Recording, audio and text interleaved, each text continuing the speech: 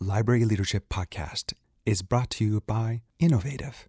Focused on accelerating libraries' impact on the world, Innovative helps spark connections between libraries and their communities. With a comprehensive portfolio of solutions for libraries worldwide, Innovative technology makes resources accessible to patrons near and far. Learn more at www.iii.com/podcast. This is Adriane Herrick Juarez. You're listening to Library Leadership Podcast, where we talk about libraries and leadership and speak with guests who share their ideas, innovations, and strategic insights in the profession. Do you know what to do if you're faced with harassment or bullying in your library? According to Dr. Steve Albrecht, one of the nation's leading experts on library safety and security, many of us do not. Because of this, cases often go unreported, which can lead to unfortunate consequences. On this podcast, you'll learn about the importance of having policies in place to deal with bullying and harassment, how this is a training matter, and what the intervention process should look like in libraries. I hope you'll tune in for this important conversation. Enjoy the show. Steve, welcome to the show. Thank you for talking with me today about preventing harassment and bullying in libraries. First off, will you share with our listeners what this is all about and how it can affect libraries? Well, back in 2000, I started working with libraries. I had originally been a workplace violence prevention specialist, and some libraries in California got a hold of me about safety and security. And one of the discussion points that came up with library staff, oftentimes on the breaks when I was doing the training programs, was, can I tell you about this guy who's been bothering me? And it turns out to be a patron issue where there was sexual or racial harassment. And it really was kind of a shadow concern where oftentimes managers and supervisors were not aware of it. The employee was kind of embarrassed by the behavior. They weren't sure whether they were saying the wrong things to this person, and they didn't really know where to turn to. So I started even 20 years ago, kind of before the Me Too movement, to get a sense that it is kind of a shadow concern in libraries. We have a lot of women working in libraries, but I think the breakdown is like 70-30 female to male or 80-20, using some ALA library statistics in terms of gender. And so, as a man, I don't oftentimes see the same behavior. And a lot of women were coming to me on my training programs and talking to me offline or sending me emails about, fairly long stories about how they've been harassed by patrons. And, sometimes we think about sexual harassment as kind of an employee-to-employee issue, but that was not the case. Sure. It can be patrons. It can be within the workplace itself.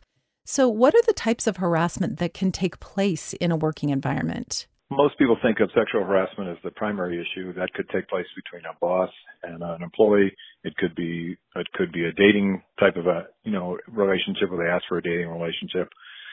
Probably the one that's the most common is sort of the Harvey Weinstein Hollywood quid pro quo, which is, Latin for this, for that. Give me a sexual relationship and I'll allow you to continue to work here, or I'll hire you, or I'll make your path easier or more difficult.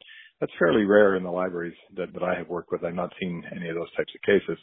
What I typically see is not employee to employee or boss to employee, but patrons who harass, it could be same-sex sexual orientation or male-female. They'll harass the library employee, and it oftentimes starts out as, flirting type of behavior, or really kind of questions about, are you dating, are you married, and it kind of continues. And then the harassment sometimes, has a racial connection to it or a same-sex sexual orientation connection to it. So there's lots of possibilities. And then if you look at sort of the end stage or the worst case scenario, sometimes this harassment also leads into stalking behaviors. And I worked for the police department in San Diego for 15 years. I was a sergeant and a domestic violence investigator. And I worked on a lot of stalking cases involving, people in dating relationships. And so it was more unusual to see stalking taking place as a behavior in the workplace where someone says, if you're not going to go out with me, I'm going to make it my life's mission to make your life miserable, or I'm going to show up in places, where you don't expect me to be. So I would talk to library employees and they'd say, this guy, followed me to the gym, or he keeps harassing me in the parking lot, or he showed up at the grocery store I go to. And those cases are really kind of disturbing. Yeah, absolutely. So in your work, you talk about the importance of having updated and accurate policies to address these behaviors. What do libraries need to have in place? Well, the good news about the concept of harassment as a workplace issue is it's fairly mature. There's a lot of policy language that exists. It has a feel to it that it's been around for a long time, obviously, that we have policy. There's an investigative process for it. There is a discussion, especially as a new employee orientation piece, which we talk about how important it is to report these things. And also that there are consequences for perpetrators and support for victims. So, a lot of times when you look at libraries as being a connection to a city or a county entity, if it's part of a city or part of a county, they can use the policies that exist, the written policies that exist in those city and county entities. Oftentimes those have been pretty well created and scrubbed down by the lawyers, city attorneys, county council, things like that, to get the right kind of language. I oftentimes encourage library directors, supervisors, managers to look at their policy and say, is it up to date? Is it, are we connected now to where we are in the kind of real world, what's happening today in terms of our policy? And there's sort of a Goldilocks and the Three Bears kind of a feel for policies, too long, too short, just right. 20 pages is probably too long, but 1 page is not enough. There's kind of a sweet spot in the policies that I have seen over the years that address what the concept of sexual harassment prevention is. And not only is there a city-county, relationship there to the subject, it's a federal law requirement. It's been around since 1964, the passage of the Civil Rights Act, Title VII of the Civil Rights Act, made sexual and racial harassment illegal behavior in the United States in the workplace. So the idea that managers and supervisors, directors can look at their own policy and say, can we borrow, steal, take from other policies that we see in other library districts that have good language in it, that have the kind of things that we need to be addressing? And can we also remind our employees that they may have some knowledge of this issue or not very much at all? One of the things I typically see is if we hire younger employees in the library, they could be pages or assistants or part-time employees. They may be 16, 17, 18, 19 years old. This could be their first, quote, real job. They need just as much an education about this as anybody else, and perhaps probably more so, just to remind them of what the boundaries are in the workplace. So when I look at policies, and I do that as part of my consulting work, is let me go through this and kind of tighten it up and remove some of the language and add some things in. I'm always looking for some key basics, which are, does it address what sexual and racial harassment are, the type of behaviors, physical behaviors, verbal behaviors, things that we see, photographs, things like that. And then do we address the investigative process? Do we address confidentiality?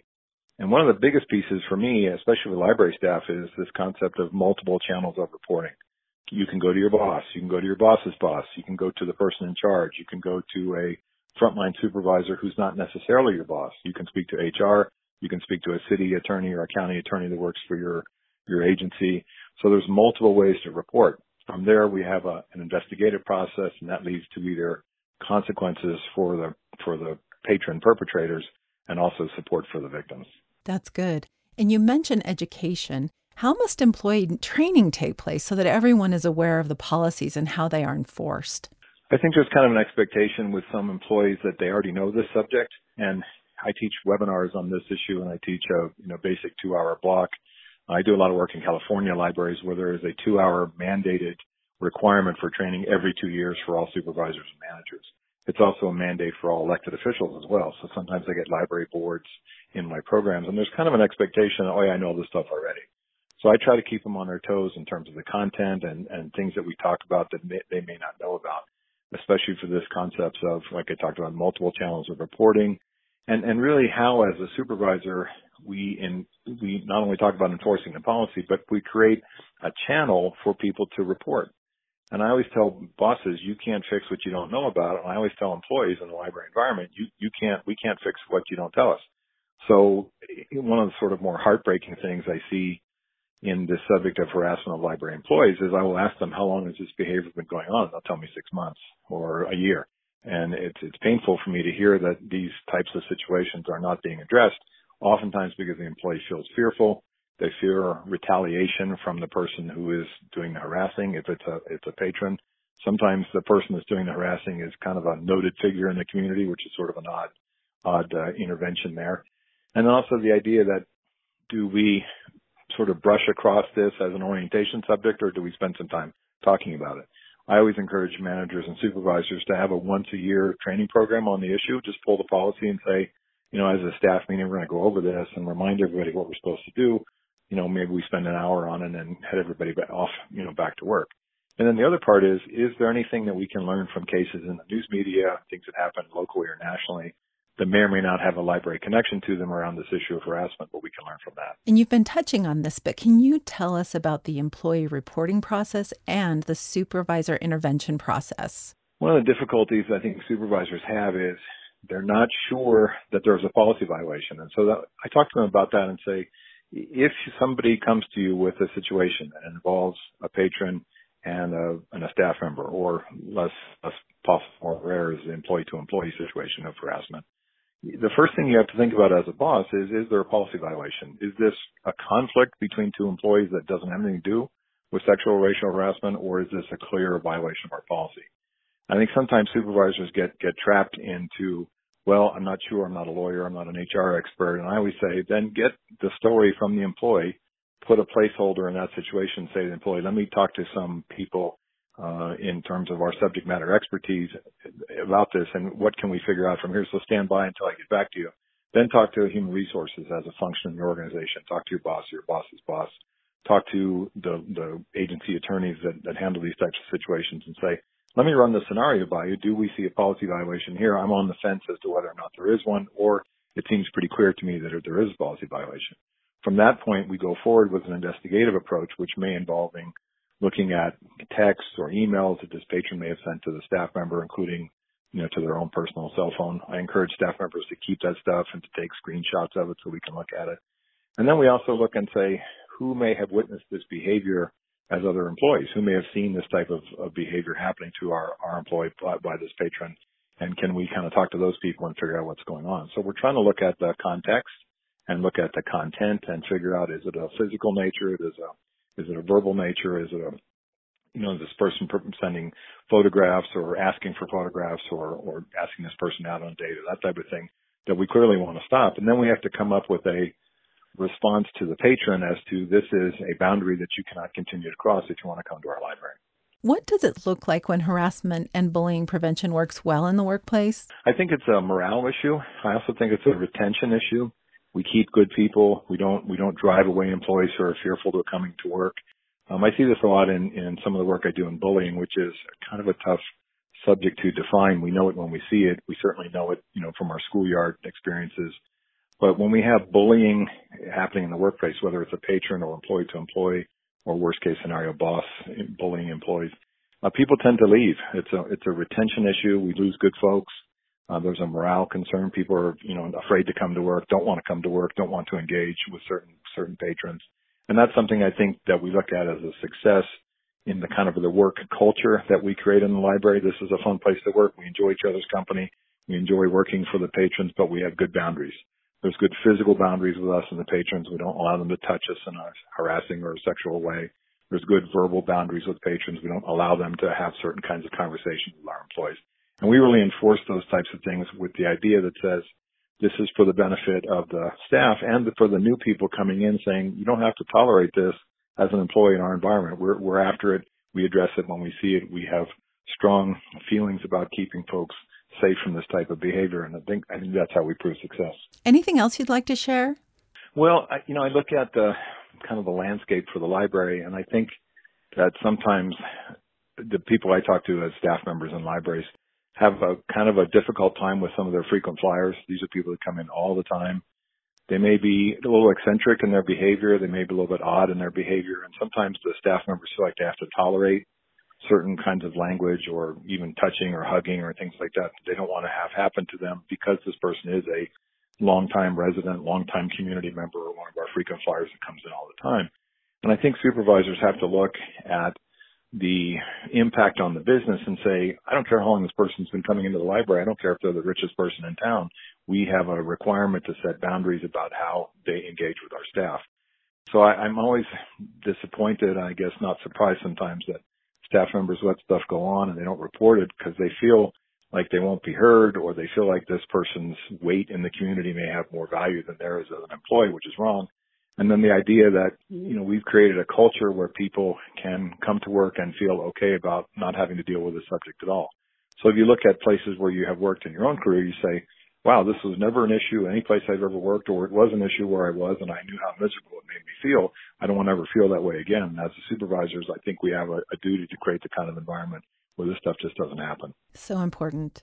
Do you have a favorite management or leadership book, and why? I'm kind of old school. There's a writer in San Diego where I used to be named Bob Nelson. And Bob Nelson's claim to fame, he's really well known for writing books about motivation and really well known for writing books about reward. And so one of his big bestsellers back in the day was 1,001 Ways to Reward Your Employees. And I thought it was a really cool book. It has just literally 1,001 ideas about how to do things for employees, ranging from, pizza day to announcing their success at a city council meeting or something like that.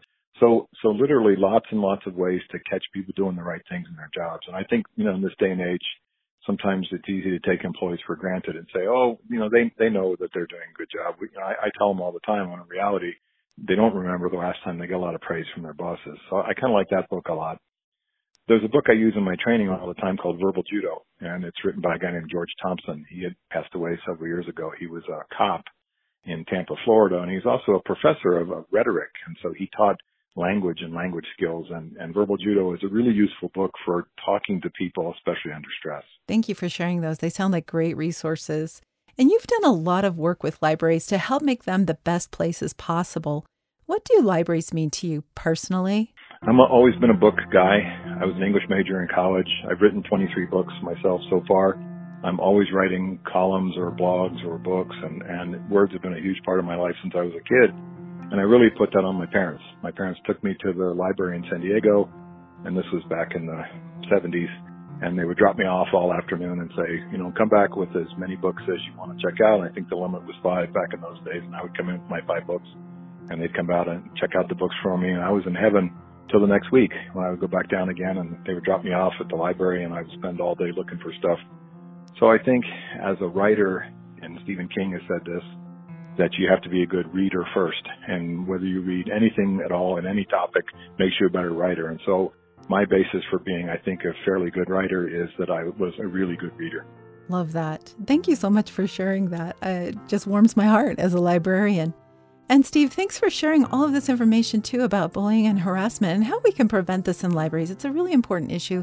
And like you say, if we don't do this, we will lose great people in libraries. So this work really means a lot, and I really appreciate your work in it. Thank you for being here. Thanks very much for having me. You've been listening to Library Leadership Podcast. I'm your host, Adriane Herrick Juarez. Our producer is Nate Vineyard.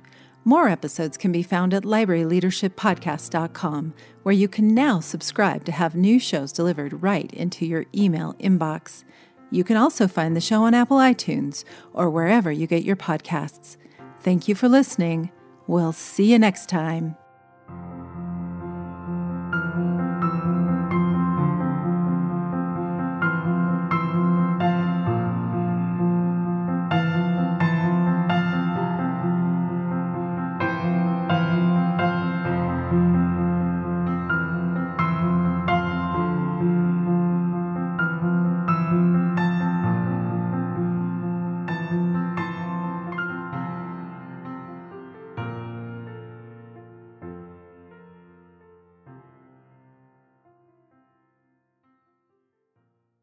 We would like to thank the Park City Library for their dedicated support of this show.